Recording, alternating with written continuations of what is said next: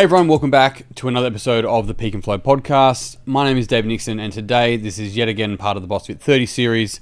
Today I want to talk about refocusing. So if you've been listening to these podcasts daily up to this point, you should be about halfway through the 30 days, give or take.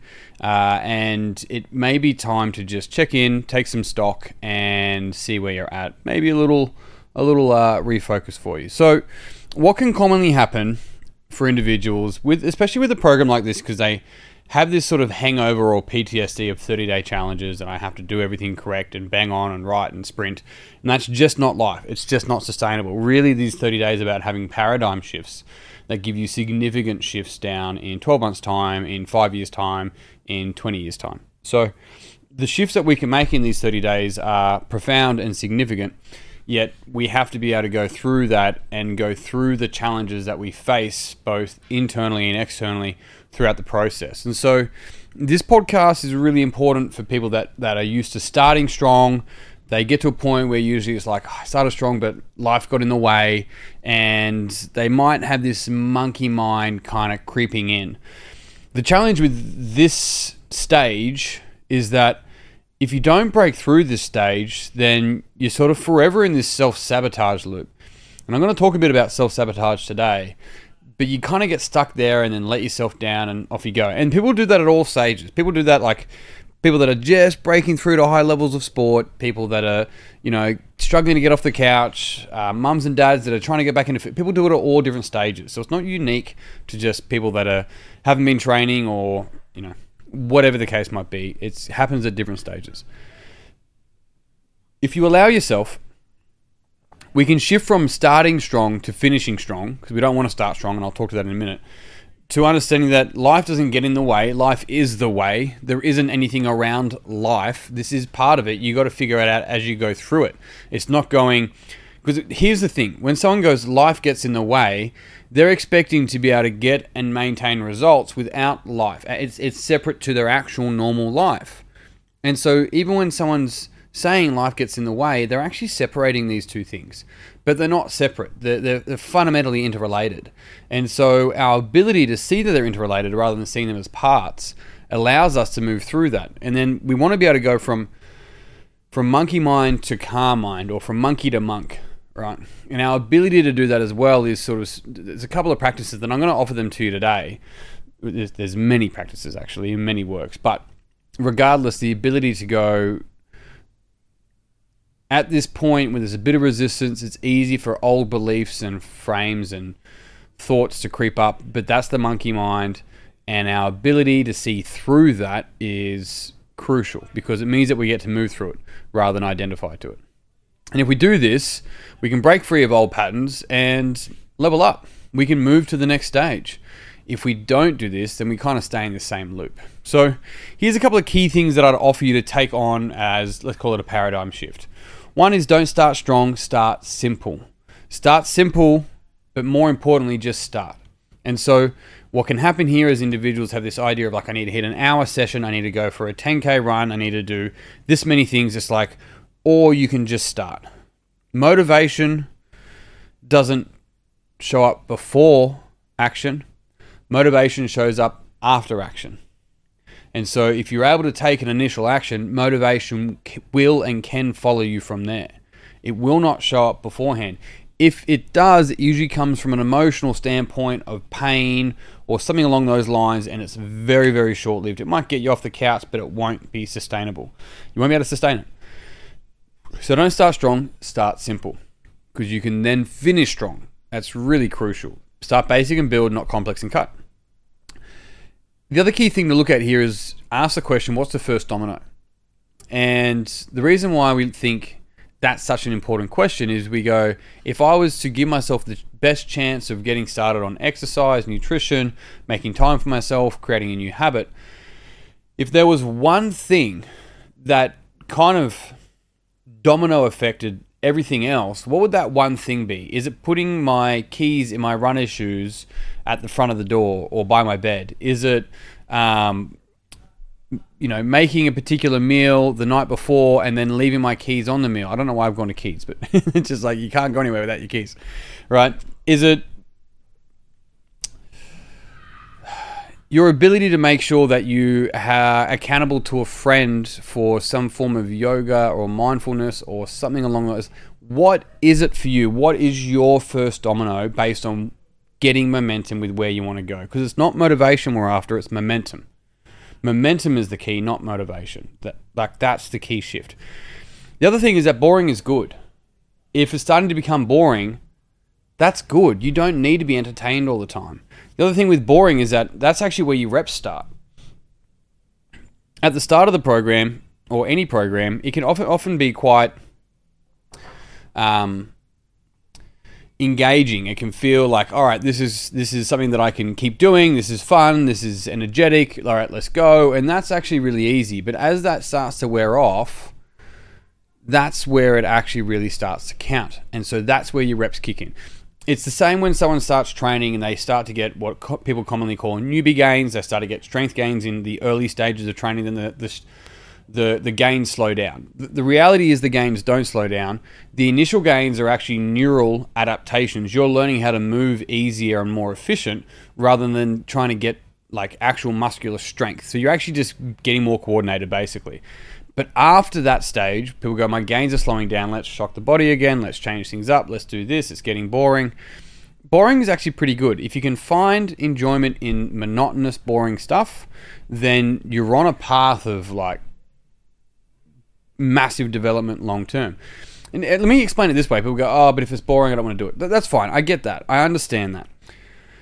Majority of people don't find great enjoyment in brushing their teeth. Yet they do it.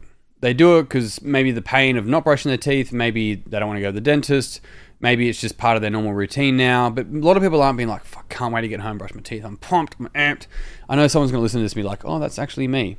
Yes, there's weird people out there. But my key thing in saying that is that it's just a boring task that we have to do. Washing clothes, boring tasks that we have to do. And when we start to actually kind of look at certain things like that they're kind of just neutral, is actually what I'm getting at, not boring. It's really they're neutral.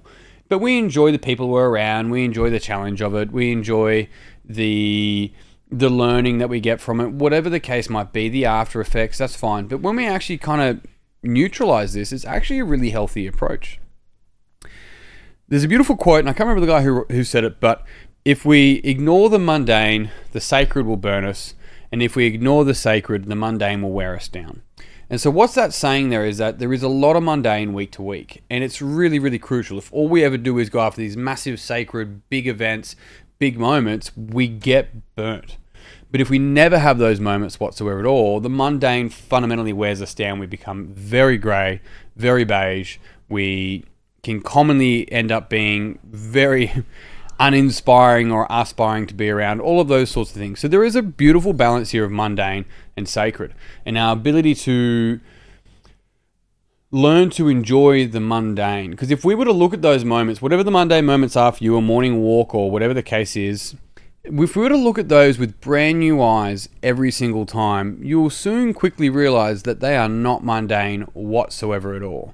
That there is a lot of beauty that we're just missing out on because of our ability to run an automatic pattern, see things again and again and again, as if... Here's a secret for you, right? This will tell you straight to the core. As we age, the days seem to get faster. And there's two theories why that is. One of them is because, well, 1/50th is a lot smaller than 1/10th. Fair enough. So the perception of time. The other thing is that there's a lot less new experiences. So our brain gets used to it, it speeds things up, we run on autopilot. Our ability to have new experiences or look at things as if they're brand new for the first time with a new lens as you are today can help us be present and slow down our life. It is crucial for our mental and physical, let alone social and environmental health. So find some enjoyment in the mundane. There is magic in the mundane, I promise you. And remember that if nothing changes, nothing changes. So, what do we look at with this? Well, we definitely have to be paying attention to our mind and the method, the approach that we're going to look at. And one of the ways that we can start this halfway through this program, but this is something you could be doing every 2 weeks anyway, is review your DENT goals. So what is my daily default? what is my every week, my perfect repeatable week? What's going to be my 90-day check-in? And I'm going to be, 2 weeks close to that now. And then on top of that, what is my theme for the year? Does that need to change? Does my theme need to change? Has it adapted? Have I got more information and I need to tweak this?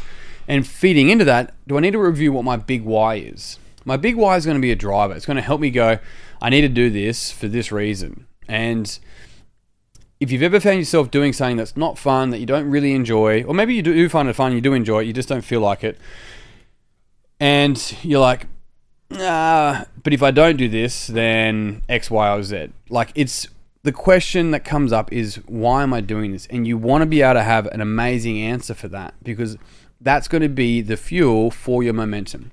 So review your dent goals, review your big why, put it in front of you. It doesn't take long. You can take 15 minutes for this, right? But it just brings it back center of mind and front of mind. And so your ability to have it somewhere where you can see it, a mirror, in a journal first thing, you have your morning coffee and you review it, wherever it is that you can see, it's going to be crucial. From there, there's this beautiful concept that if you want to stay in love with your partner, you do the things that you did when you first fell in love. So, if you want to stay consistent and successful with your goals here, you do the things that made you successful in the beginning. You bring it front of mind, you talk about it, you prioritize it, you prioritize you do all that sort of stuff. Keep dating yourself, because you'll go through this and you'll get to the other side. The last thing that I'd offer you with this is a pretty interesting one, and this is from my memory, this is from Mr. Tim Ferriss, and it's called a to-don't list. Not a to-do list, you actually write a list of to-don'ts. And you do this after you do your goal setting. And so you look at your goals, and you look at your big why, and then you think about your last couple of days and what you've got coming up. And what you do is you look at all the things that do not align with those things. All the things that take away from those things, those goals, your daily default, your theme for the year. Whatever's taking away, that goes on your to-don't list. And you keep your to-don't list up somewhere where you can see it. Now you've got your goals, your driver, and your to-don'ts. This is your refocus. And if you actually follow through, and a lot of people won't, but if you actually follow through and do this, this is so fundamental to where you'll be in 6 months, let alone 6 years. And if you do that, I promise you put yourself in the best position to get your reps in and break free from whatever yo-yo and looping you've been doing and move to the next stage. Because you're capable. You know you can do that, but you have to do it. That's the beauty of it. And on that note, team, I am done. Thank you very much for tuning in. If you enjoyed the podcast, I don't know why I'm stuttering now. If you enjoyed the podcast, it would mean the world to me if you would share it with a friend that you think would also enjoy it. If you want to learn more about the BSFT30 programs and you're not on it yet, you can find out more in the show notes. You can learn more about our immersions and all the other programs that we run. Otherwise, that's me done. I'm out. Until next time, peace and pizza. I'll see you soon.